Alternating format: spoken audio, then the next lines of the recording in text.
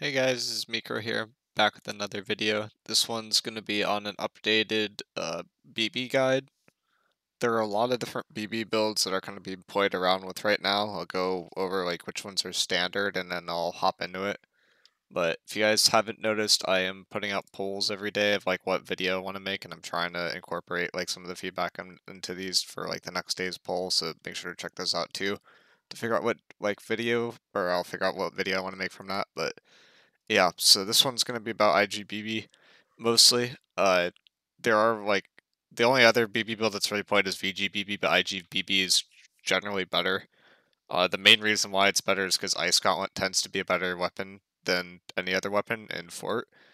And the reason for that is just because of Ice Shower, and it just controls space super well in terms of getting into the fort. So in terms of like meta builds, I made like a little checklist that I'll go over in a second, but there's like a light is being played with BB now, medium's being played, and heavy is being played. Heavy and light are the most common ones, I would say, and the medium is still played, but it is being played less.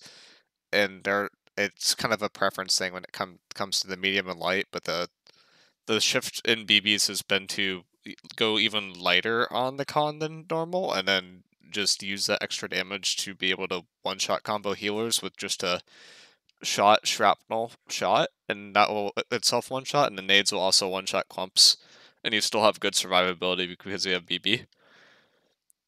But in terms of like what is meta and like what is like being played by most people with BB, light with 150 con, 200 strength, 150 is popular. Kind of went over this in other videos in the past, but the reason why 200 strength is really good is because you get this extra 10% damage conditional if they are in like a slow, a stun, or a root. And this applies to Ice Storm now, which makes it very good, like with Unending Thaw. And yeah, there's some people who break this convention of 150 con and they'll go even lower on the con and they'll push the strength up even higher, which doesn't give you like extra perks, but it just increases your damage overall. But strength does scale better with BB than int, so that's kind of noteworthy as well. And usually when you're looking at these builds, you're looking for some sort of flame attunement, keenly empowered BB, ideally with enchanted as a third, but those BBs can be very expensive and are hard to roll. But if you do hit that, you will like have a big increase in damage. It's like one of the few weapons in the game that's able to get like a 10% increase in damage from having a 3 perk, and it's one of the few weapons in the game where it's like probably worth playing extra penny to have the 3 perk, but it's like very hard to and very rare to see them and roll. The main advantage of light is you have like good mobility. You're still a little squishy, but you're not as squishy as some other classes. Like if you're on a fire staff with 50 con, you would do about the same damage, maybe a little bit more damage, but you'd basically get one shot by any build in the game versus a BB will get like 4 to 5 shot even with 50 con if you stack the right perks. And generally with BB in heavy, it's a little bit different, but people stack resil freedom to an extent and then a lot of shirking fort. And light, given the upcoming PvP changes, I'd probably say invest in elemental aversion before you do shirking fort. The other reason why I say elemental aversion instead of physical aversion, it depends on your server, but there are people who are running bow on the top servers in NA right now who are slotting 150 int and then for the extra 50 int for the extra damage, 150 for the extra elemental, and then slotting inside of their bow like a elemental gem just to get around the thrust protection that healers normally run and that other classes normally run. So at that point, they're mostly scaling off of elemental, and same thing with musket. And then that also protects against BB, so I'd say elemental's a little bit better than physical, but physical's also really good. I would probably prefer that over going shirking fort, given that there's going to be nerfs coming in light specifically. And then the other thing would be you probably want to run an opal on your BB or a tier 2 fire. If you have opal, I'd put ruin glass in. I think tier 2 fire is a little bit more damage overall, so I'd probably lean towards that for that specific build because it's a more of a one-shot oriented build versus a build that prioritizes getting ult faster. But if you do go the rune glass, you won't be missing out on too much damage, and you'll be getting extra ult charge. So there's an argument for either one. But I'd say if you want the little bit of extra burst to be able to one-shot people more consistently, tier 2 fire would probably be the way to go, and then you want to put fire boosting gems in all your slots and look for that invigorated punishment flame damage ring, or you can go for a mortal empower, which is going to be nerfed according to devs soon, so I would be careful investing in that, but if you get a 2 perk, it's probably fine, and a flame and a fire damage. The other thing is the burning is really underrated as a 3rd perk. I don't know if I have it on this character, but I have it on on my East character where I have like burning as a 3rd perk. The main reason why burning is good is if you have like a burning dot gem, and this kind of applies to heavy, it also applies to other classes, but it will increase the amount of dots that your auto will hit by 1, which will counteract what Desert Sunrise does, and the way that dots work is you need like 3 ticks from a dot in order to get like 1 tick in ult charge, if that makes sense. So if you have 2 ticks from a dot, I think you still get ult, but you get it at like a significantly like lesser rate than if it's 3, so it's like you will notice that you will get ult a lot faster from that, as well as it will also apply off your BB AoE nades. So I haven't actually tested because I haven't like done the super low con variants in a very long time. If it's advantageous to go to 250 int for the extra, this extra 30% duration applies to the nades. So you could have like an extra 70% roughly damage over time to your nades, which is just crazy and will yield tons of ult charge. There also are some people in the EU that have experimented with running like a 5 to 50 con light BB with mortar, and then they run that with mortal and power. And the main idea is you just get your stacks because you're a lower con, and then you play kind of defensive and you use your mortar to nuke the clumps. And because of that scaling from mortal and power, it does a decent amount of damage. So it's basically like a pad fire staff damage oriented build, but tends to just be better than fire staff because you have the extra life with second chance and other like defensive perks, which makes it so blunderbuss can drop their con but still get tons of value. So that's it for light. Not a ton has changed there except for people like lowering the con, and then people have been running that mostly because it's able to one-shot healers, because healers have been stacking heavy into thrust protection. And when you scale so much off of fire, which if you're going against healers and you want to play it to counter healers, there's probably an argument to run the opal specifically, because it will be a 40% fire scaling, and healers tend to just run straight thrust, which means that you will just go through that. BB naturally is a thrust damage weapon, which is noteworthy, so you don't want that much scaling on your BB itself. But if you have something like a flame attunement and then you have like a tier 2 fire, you'll still probably do plenty of scaling. Like it will be plenty of fire damage to be able to one-shot healers. But it would be interesting to see the tests of like doing damage versus a healer with the fire damage setup with a rune glass or not, but I have not tested that yet. Medium is still being played too, but it's being played less. If it is being played, it's typically played at the 150 con. The main reason why you would run medium over light at the moment is if you wanted to contest kill squad people in particular decks, because medium will actually be able to live and take the duel versus decks, versus light will not be able to. But light will be able to like one-shot decks. The other thing that kind of comes into factor between medium and light is a lot of companies now are playing for the fort's fight itself and not for the outside of points, because in most competitive wars, the outside of points are kind of lost within the first 5 to 15 minutes. Average is about 10 to 13-ish, I'd say. You lose all outside points, so the majority of a fort fight you're doing in fort, and at the end of the day, whoever wins fort wins. And light BB tends to do very well there. Medium tends to do a little bit weaker there, but it's a little bit better outside of fort. The main advantage of medium is like, again, like that dueling aspect, and it's like a little bit better at holding space, but you have a lot less mobility.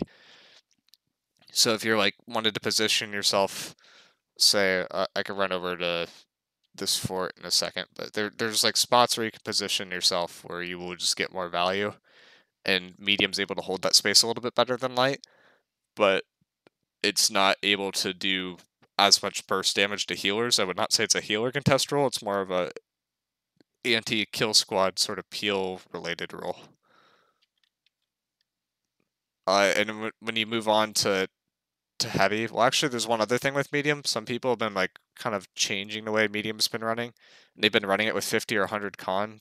The reason why you would do that over doing it in light is because you're actually more tanky with 50 to 100 con, and you can get more damage if you're a medium than if you're 150 in light, which is like a weird concept, but just because you're a heavy armor weight, that tends to be better. The other nice part about medium is the shirking fort is not getting nerfed, and shirking fort on medium tends to proc very, very easily, as well as things like shirking and power tend to be pretty strong on medium, but don't tend to be as strong on light because light is using your dodges more for positioning and medium's using them to actually dodge abilities. So if you time your conditionals right, medium can be more damage and more survivable than right. It's just about being in the right place at the right time, and there's a lot on the positioning aspect that is difficult. Heavy is being played still as strictly as a point build with not really any exceptions. There have like been some like more niche arguments for heavy that have changed, but for the most part, people are playing 200 con, 150 strength, 150 int, and they're playing that with IG, with a pylon, with pylon burst and deadly frost. One change that was a ghost change that was not mentioned as of recent is deadly frost now gives ult charge. So if you drop deadly frost on dummies, see if I have a deadly frost IG, I do, then you will get ult charge off of that.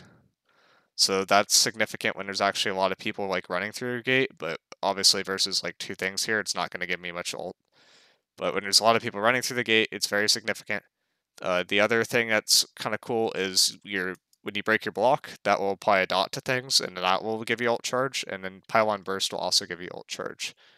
I have a pylon burst thing. I think it's this one, yeah.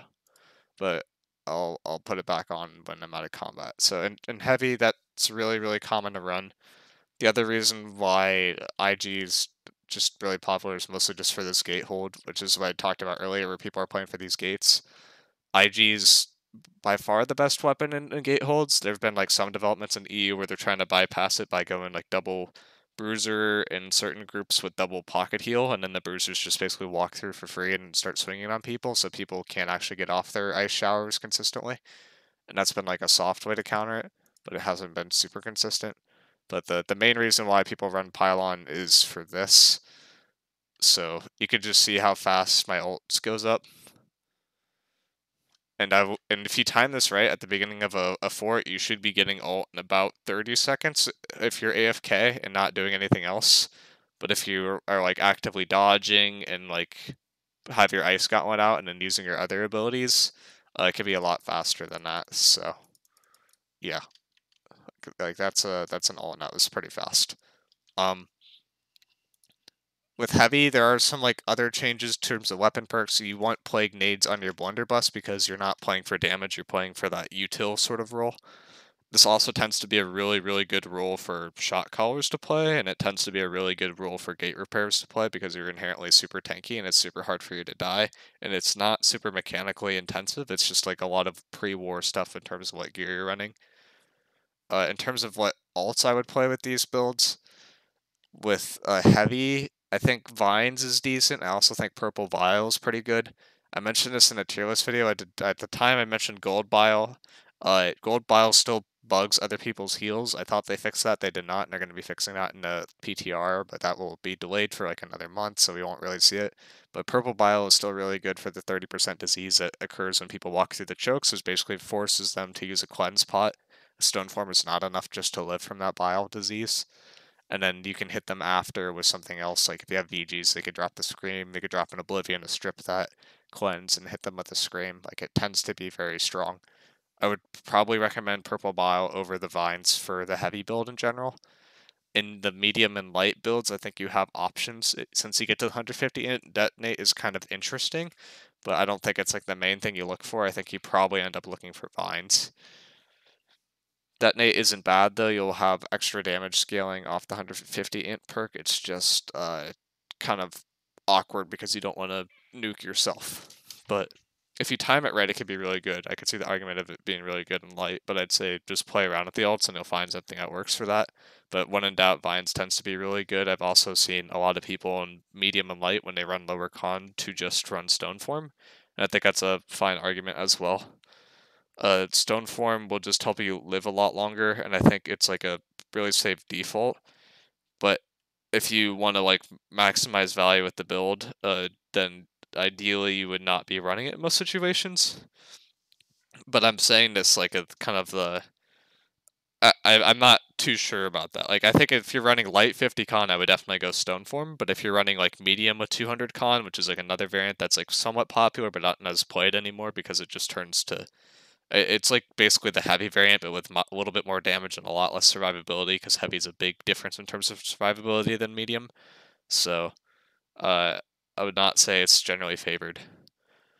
But yeah, I have like a little sheet that I'll go over for the rest of this, just to help kind of speed this along. But Light talked about perks a little bit. You want to basically just boost that fire damage as much as possible. It's really good at finishing things, but kind of lower survivability, and I would classify it as like a backline healer nuker role.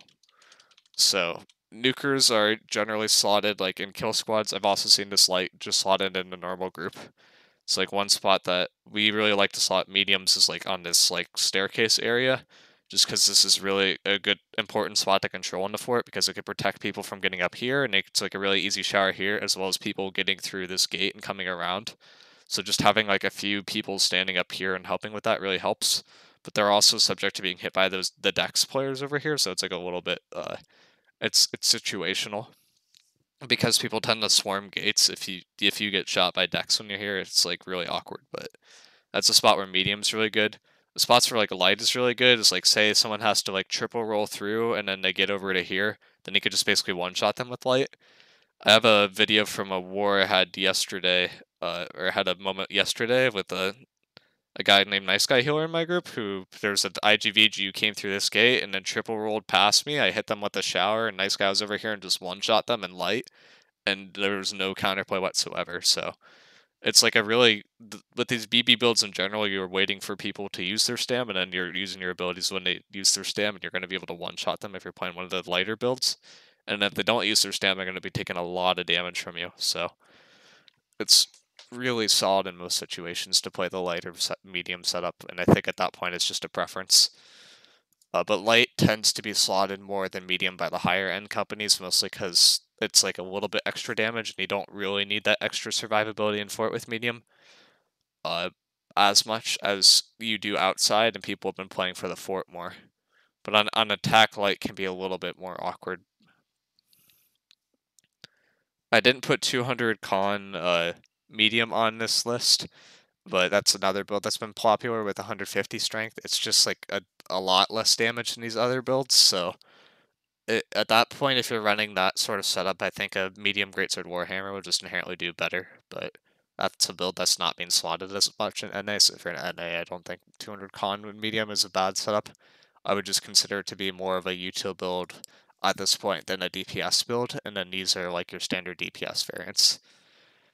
I also have seen, I mentioned the 50 to 100 con IGBB.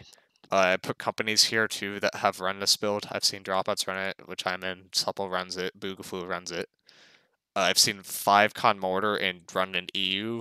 I believe that was Parabellum who lost to Bonsai in 10 minutes, so it's like kind of harder to judge from that. But I believe Parabellum's still the second best company in EU, so it's possible that it's good. And I've also seen Plage run it in OPR, so that means that uh, other companies are at least considering it. I know that used to be meta on some of the West servers in New World, but it fell off pretty hard just to random Dex players, because the main weakness is this is if you get hit by Dex at all, you are just incredibly fucked, to put it lightly. But if you're able to control zone really well, this build could be pretty solid. It's just a matter of like how good your zone control is.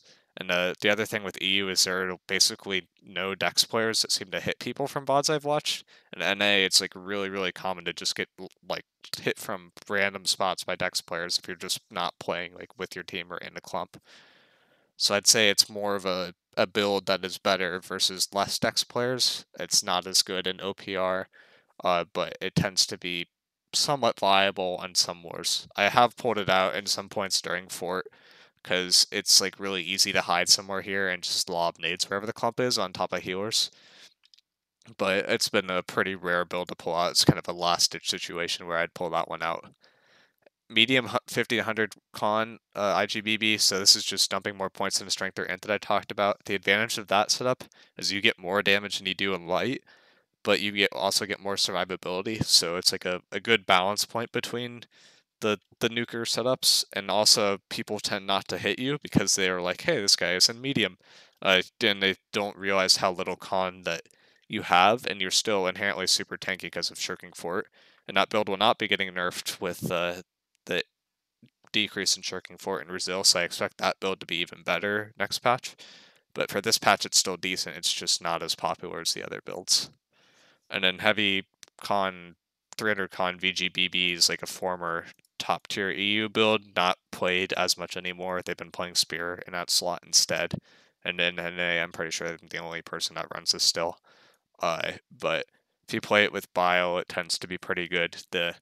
This is like an anti-clump build, which in EU it doesn't make sense to run it anymore because people have been playing split more, but in NA people tend to clump very hard, so it can be a good build. The main bad part about this is you have to run an ice gauntlet, which is not, or you have to drop an ice gauntlet, which is tends to be pretty bad. Like it's to the point now where people are trying to get gate-oriented healers to run ice gauntlets to prevent people from getting through gates. And when you're at that point and you're dropping an ice gauntlet for another build, for arguably about the same utility as Ice Gauntlet, if not a little bit less, because if you run the Ice Gauntlet, you can get bile up super fast and you can start using that, then it doesn't make a ton of sense. I think the main strength of the build is weirdly with the net shot. If you're able to get apparatus off, and if you have exhaustive net shot, which I don't have, it is like the most game shutting down thing to face like Dex players against. Like it's actually incredible. Like if you hit a greatsword player with this, there's just no way that they are able to do anything and they're just dead. And if you stack that on top of like refreshing ward, which you're able to really easily do in heavy, I can believe in my sets I run 7 refreshing ward, then I'm able to just constantly lob those and not really have to worry, because if people get on me and pressure me, then I'm going to be able to get like 2 or 3 more of those off before I die. So I'm able to use it offensively and just shut players down. So it's like but there's not as many builds that are able to get all the way down here because they're trying to get to double down on right tree. It would be interesting to see an argument to run something where you don't go to double down, but instead just get to last chance and then try to go more into left tree to see if you can get to apparatus, so something like this. I think this would be kind of interesting and light if you were to run exhaustive net shot, but it is not meta. A double down is a very solid perk. The only problem with going double down is you have to get 2 basically useless perks. This buckshot perk is really good for light. It's not very good for heavy, and it's not super good for medium, but you have to take it. I could also see the argument of dropping this maybe for buckshot, and then you can run this setup in light pretty well. But yeah, in terms of trees, this would be like a more exotic. The classic tree that you'll see for a lot of these kill squad builds is this, and then the heavy tree that is played is basically also this, but then you just run fortified aggression. It's not very complicated. And then the other variant that is sometimes played, but not super common, is if you're heavy and you're util enough where it doesn't make sense to even run the damage from Azoth Shrapnel Blast, you cut that and then you go into this Blast Shot perk. Blast Shot haste is significant. It will let your bruisers at times just run past people and get a really easy clump, but if there is CC on the ground, you will not be able to do much with it. But there's always times in Fort where it seems like there's like, oh, like half a second with no CC, and during those times you just zoom past people. And you're able to use that haste like super effectively. I think the blast shot friend is not as impactful, but and the knockdown can be good, but it's like conditional because if they have grit, then it will not work.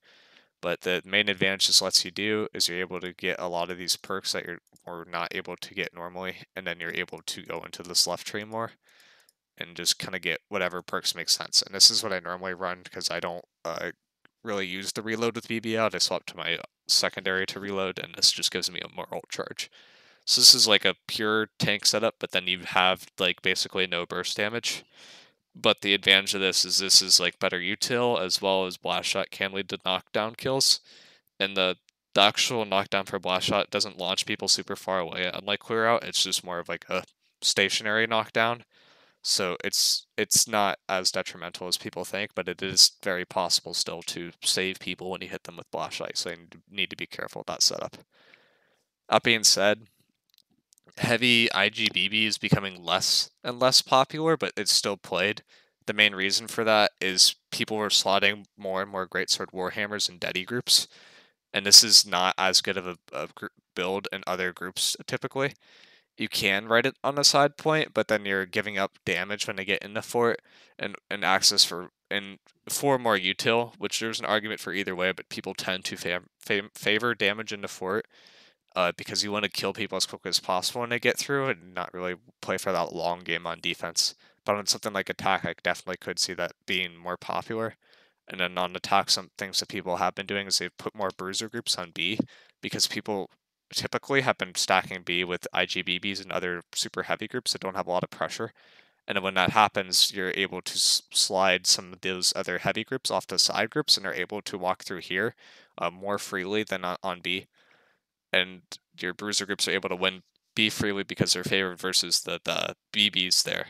So it's like a weird balance where you can make your side points a little bit more tanky, and then your B gate can inherently get more value. Also, the speed choke is inherently wider, which lets bruisers play the game a little bit better. And then the other niche spot where this heavy build is really, really strong is it's really good for a gate repairer on defense because it's super hard to die, and it's really good for a shot caller on defense because, again, it's super hard to die and it doesn't require a ton of mechanical skill to do well. It's just a lot of it's just positional knowledge at that point. And so it's like really good build to not really have to focus on the game, which is not taken away from like the skill in the build. Like you could still see like a skilled IGBB versus not a skilled IGBB, but there's like it just lets you focus on other things. So if you're doing something like repairs or shot calling or calling respawns, this tends to be a good build to put people on in that situation, and is better than other builds like Bruiser where you have to talk to people a lot, or IGVG where you have to talk to people a lot and you have to focus on multiple things at once. So those are the main things I have to say about IGBB. I could put these notes in the description, but I think I've talked about everything here except for gems. Most of these, people are not running like a 10-10 split as much anymore. It depends on your role. Like if I'm playing point, 4 resil is fine because there's nothing with above a 1.4 crit mod, and that's like conditional that will hit me. So I'm like giving up 10% extra crit damage if great swords or great axes are flanking me, which is pretty rare to be honest. On point, if you are positioned like near the edge, which is where most people play. And it's also just like an extra 10% damage that you give up in exchange for another freedom that will help you live from most combos in the game. So that's like a spot where 4 resil is okay. These other builds I would definitely run 5 because they're going to be versus decks a lot, especially with next patch for the light. 5 is mandatory. Medium, it's debatable, but I think it's still basically mandatory because it's a duel. It's a role that focuses on dueling a lot. And then in terms of split, I don't think opal is as popular right now. I think people have been starting to go ruby again because blunderbusses are dropping their con, so you need to kind of ward versus it more. And generally, opal damage is insignificant except for fire damage. Like if you think of fire damage, you think of blunderbuss, you think of fire staff. Like void gauntlet has damage, but it's not significant. Ice gauntlet damage is nowhere significant as it used to be because ultimate chill is gutted. Even though it's super prevalent, it doesn't matter that much if you get hit by ice gauntlet damage, and it tends to be more like tickle damage than like really beefy, like kind of scare you sort of damage. So in these, what I would say is just run heavy slash resistance. If you're in light, I would do thrust resistance. If you're on medium, I would do either thrust or slash. It's debatable depending if you're fighting greatsword people more, if you're fighting bows more. And then in heavy, I would just do slash, but then run some fire damage ward in there as well, and then just fill the rest with general slash and general opals. So like what I would run probably for like when the heavy setup would be like 25% slash, maybe 5% general fizz, and then like 12 to 18% fire, and not really worry about the opal damage as much. And some people have been swapping to like soft counter that setup, but it's not as common, and BBs tend to be so much more common than bows that it's still worth it at the end of the day for most players to run a setup like that. So yeah, that's all I have in terms of an IGBB guide. Let me know if I missed anything. If you have any questions, I'll answer that in the comments below. I tried to make this as detailed as possible and cover everything. Alts is still like a preference thing. I'd probably lean towards stone form, and if you're in heavy, I'd go to vines or purple bile. Again, purple because it's not bugged right now. Later on, gold bile, I think you could argue for the healing one, which most people will not like, or the exhaust one, which is very strong. But the problem with that is it reduces your team's healing right now, so it's like kind of a interesting situation where it's like you don't want to throw that into your friendly sacred grounds, but if you say like threw that in a choke past where your sacred grounds were, it would be good value and it not would not hamper your healing effects. So if you play it well, then I think gold bile can be good. It's just if you're not playing it well and you're throwing it like on a 50v50 and not like in their backline moreover, then it's gonna inherently be throwing. But if you want to throw it like in a 50v50, then run purple bile. And that's what I have for this video. Let me know what you guys think, and I'll put a pull up for the video tomorrow and see you guys in the next one.